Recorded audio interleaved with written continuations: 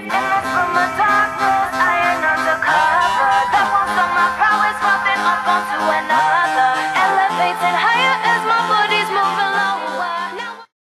Hey YouTube, it's your boy Rocket Ross.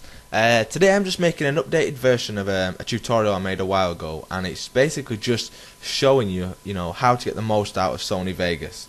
A lot of people recently have been saying, the rendering times are slow, and the preview lags all over the place. So these are a few tips, how to get the most out of Sony Vegas. The first one is a little bit of common sense, really. It's just, if you're doing editing in Vegas, it's quite a powerful program, then make sure you shut down everything else on your computer, Messenger, the internet, After Effects, whatever you're using. Just make sure you've just got Sony Vegas open. The second tip, a few of you may know this, but some of the newer people to Sony Vegas are saying that the preview over here is really slow and choppy. I mean, most people, unless you've got a powerful computer, can't watch it on best full. You have to watch it on good or preview. But this little tip will really help you. If you go up to options and then go to preferences and then go over here to the video tab, and it's going to say something at the top here saying dynamic RAM preview max megabytes, and over to the right here it'll tell you how much power is available for Sony Vegas to use for your dynamic RAM preview. Basically that's the amount, say you highlighted a part over here that you just wanted to watch back and make sure it was nice and in sync and stuff.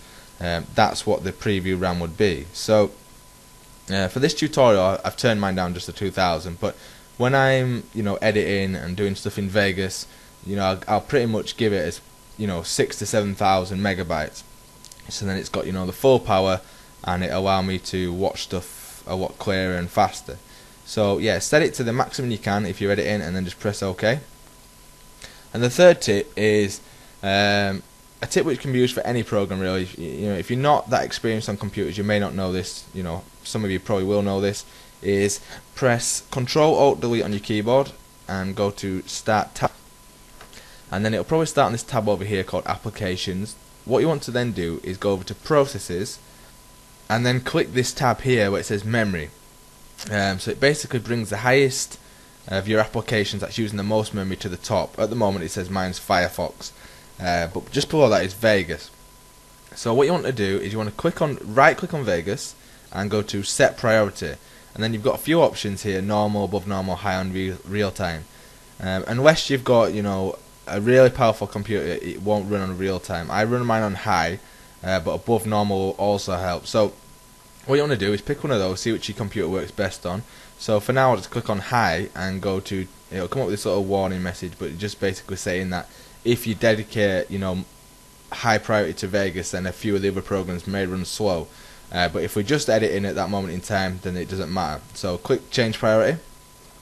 Doing that can shave pretty much half the time off your rendering. Basically it's giving full power, all your CPU cores and RAM, to Sony Vegas. So it's good at the time when you're rendering, but obviously once you finish rendering and then you say you want to go in After Effects or just surf the internet, then you've got to remember to go back to that and just drop it back down to normal or below normal. So I definitely recommend doing those three things. And yeah, that's it for today, guys. If you got any problems, queries or whatever, send me a message, leave a comment, give it thumbs up if you found this useful. And yeah, cheers guys, have a nice day.